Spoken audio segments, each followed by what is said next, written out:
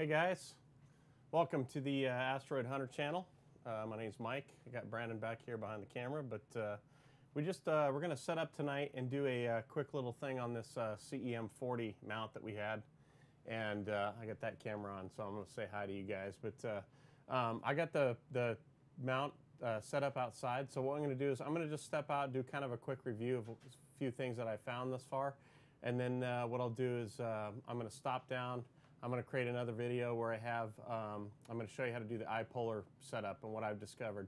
I had a discussion with Ioptron today as well. And really just kind of go through the driver setup and those kind of things on the computer, because it was a little bit of a challenge to get the mount talking to the computer. I had a lot of driver issues, some .NET framework issues. There was stuff going on. You know, I have custom built PCs here and they're pretty loaded out, but I definitely had issues. So I can imagine for a lot of people it can be a challenge trying to get some of these things to talk to each other. So what I'm going to do is step outside here real quick, and I'm going to do a quick little overview, and then we'll stop down, and then I'll come back when the sun when it gets dark. It's actually starting to get dark right now, but when it gets dark enough for us to be able to see some stars with the polar scope. So I'm going to switch over here to the other camera.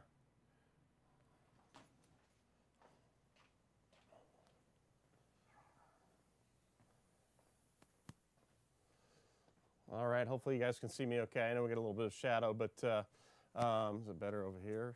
No, you're better. Maybe better on this side? Okay. I just want to tell you guys, I've been playing with the mount a little bit. It's a really nice mount, there's no question. The CEM40 is a pretty sturdy mount.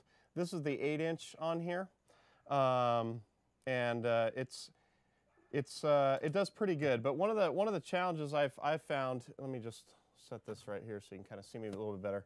I really believe you got to make sure you really order this thing with the right tripod. So the tripod I have currently is the 1.5. That's what Woodland Hills had me try out here. So let me scoot over to the side. You guys see me a little better. Is that a little better, Brandon? Yeah. Okay. The 1.5 is what I have, and I would just say really for this 8-inch SCT, just not quite sturdy enough, I think, for this mount head. I think if you have an 80mm refractor, some of the smaller scopes, you definitely could absolutely use the 1.5 without a problem, without question. But putting this 8-inch SCT on here, especially when I was, kind of down in this zone. The other night I was looking at Jupiter, and the scope's kind of down in this zone. It was pretty wobbly, and I just noticed that it just wasn't as sturdy with that tripod. So I just tell you guys, if you guys order this thing, you should make sure you get it with the correct tripod depending on what instrument you use. They say it handles 40 pounds. I don't know. Probably does, but you definitely need the 2-inch tripod if you're going to do it that way. There's no question about that. So make sure you get the 2-inch tripod. It's the most important thing. Also, this thing does come with a Los Monde or Vixen style plate to hold on to your telescope. So what happens is it came in with the Vixen style, and you can basically take this plate that's underneath here and you flip it over and you put screws in. So there's some longer screws that you pull out, and the shorter screws you pull out and you flip them around. But it'll basically handle both styles of dovetail for whichever scope you're using. So which is really slick. You don't have to buy anything external. If you have an EdgeHD, you just order the mount head. You don't need any adapters. You basically will flip the thing over and put the screws back in. Then you have a Los Monde style dovetail on here, which is really nice. So the other thing that's real slick, these all have real nice lot of USB cables. This thing does come with a GPS, which is awesome. I know some of the other mounts like Celestron, you have to buy the GPS separate. This one actually comes with it as well, so works really well. They didn't give me the counterweight, but I know the counterweight's a little bit heavier. We're actually using a CGX counterweight on here for this 8. Not quite exactly the right size, but it definitely does work. So highly recommend that. Also, the Go-To Nova system that we're using, really nice system. I did find that basically when I first started using this thing, you know, I kind of get the Ipolar going, and then I wanted to do some star alignments. But one thing you have to do before you start doing that is you have to zero position this mount out. Really important that you find the zero position. So, and basically you'll go in there and you can set it. It says you can go into zero position and set the zero position, and you would, you know, essentially, you know, get yourself set up straight up, pointed towards the north celestial pole, and get your zero position going before you do anything. If you don't do that, what will happen is when you go to start doing your alignment, like your 1 or 2 star alignment, you know, you might point at something and it still doesn't know where it's at. It's gonna, the other night it actually came down and, you know, I wanted to point it to, what was it, Arcturus or something, which is right above me, and this thing came down and then it was pointing out a totally different direction, and it stopped, and it was like, where's it going? As soon as I set the zero position where it's supposed to be, it knew exactly where it was supposed to be going. So real important that you guys set that.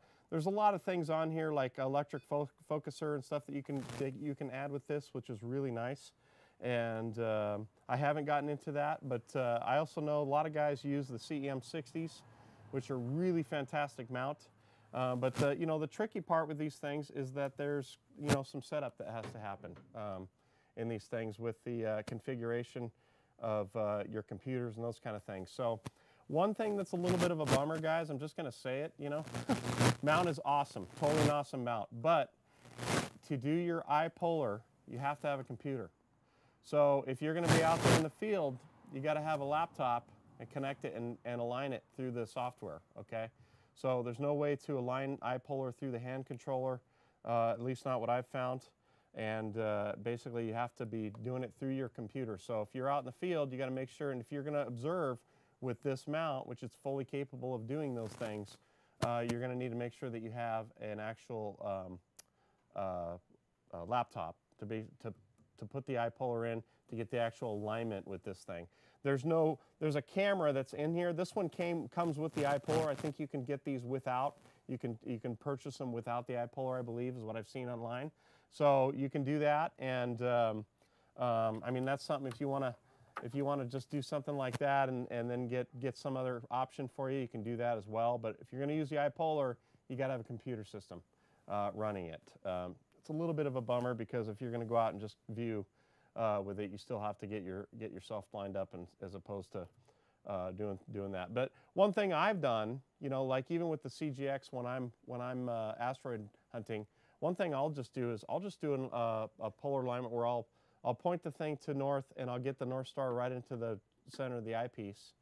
And I'll even, once I kind of get it pointed, what I'll do is zero the tripod out, and once it's zeroed out, then I adjust the alt-az and the elevation on the thing and get the Polaris right in the center of the eyepiece, and then I kind of do a star alignment.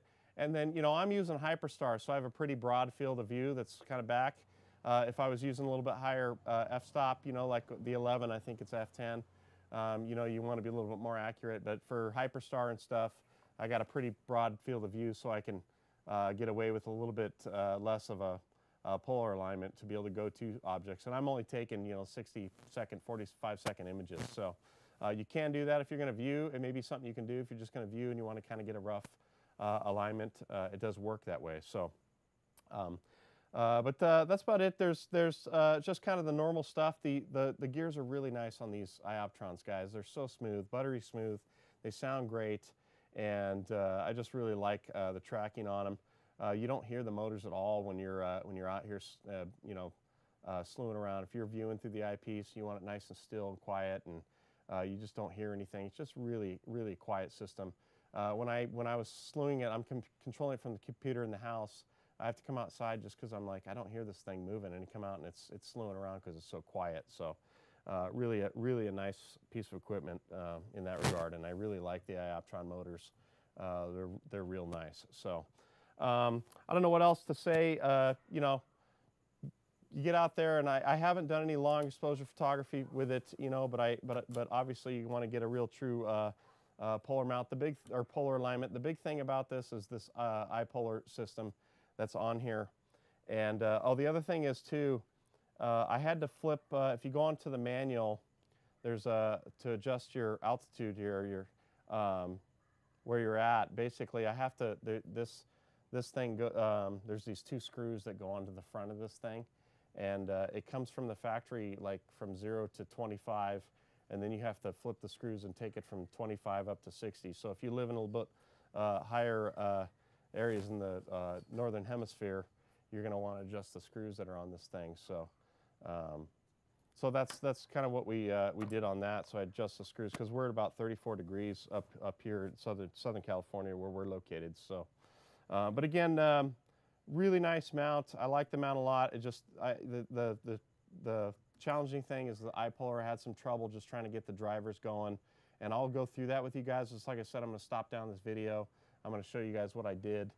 It is getting dark out here, so I got this light just so you guys can see me, you know, and that's why the videos, you know, we're in the light here. So, but I want to do this before I actually set up and got going, so you guys could see what was happening.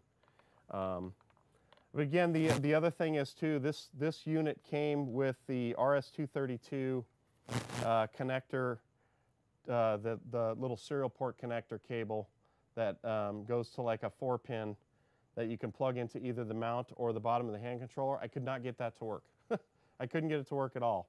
But the USBs work just fine. So I have a hub down here. That's down here that I got USB from the mount, and then there's an actual USB for the actual Ipolar on the very back of the mount as well. It says Ipolar on it. So I have two USBs going into a hub, and that's what's feeding the computer, and I was able to get that working. So it seemed to work fine. I had to finagle some things in my Windows settings to get it to read it correctly, but that's what I ended up doing, and it worked just fine. Those of you with maybe some older computers that have a little bit older motherboards that have serial port connectors, you probably work just fine. I had a serial port to USB. There's a specific chipset that Ioptron calls for. I can't remember the name of it right offhand, but I ordered that cable and it didn't work. So, but I know there's a specific chipset. So this is pretty new technology from Ioptron. When I called one of the guys today, he was like, I'm not super familiar with it. So he transferred me to a guy that was. But really nice unit, and really light, portable. You pull this telescope off this thing, you just pick it up and move it around. It just weighs very little, man. Really nice, solid, stout unit for the weight category that it is. It's for it to be able to carry some heavier weight. It's a really nice mount for that. You know, I think if I put some extra counterweights on this, I probably could get a 9 1/4 on here and be pretty solid, as long as I have a 2-inch tripod. I do believe this fits the tri-pier. I've seen that online, guys, with the tri-pier. It uses the IEQ30 pinout on this thing. So any IEQ30 and above tripod will fit the CEM40, is what I'm told. And again, I've seen guys online with the tri-piers that are using this thing and have the CEM40 on it. So there's definitely a few videos out there where the guys doing some long exposure photography on there, some night shots, and having great success with it as well. So really nice unit, but again, I can't emphasize enough, make sure you order with the right tripod. If you're running a smaller refractor, like an 80 mil or something, a little bit smaller stuff, the 1.5 works great. If you're running a little bit bigger SCT, like an 8 or above or whatever, you got to go with the 2-inch. I'm just telling you right now, you're not going to be happy. I'll just tell you right now, you're not going to be happy. So, but other than that, really nice mount. Ioptron rocks. They have great support too. You call them up, they answer the phone when I call. Really good guys down there. So, okay, I'm going to stop down here real quick. My son's going to stop the stream, but what I'll do is we'll start the next stream here. It's almost dark enough to be able to get the stars into the Ipolar, so I'll be able to get the polar alignment, but I'll just go through you guys kind of what I went through as far as the drivers and the setup on that stuff. So I'll make another video here, and we're just going to stop down and start that here shortly. All right, thanks for watching, guys, and we'll catch you real soon.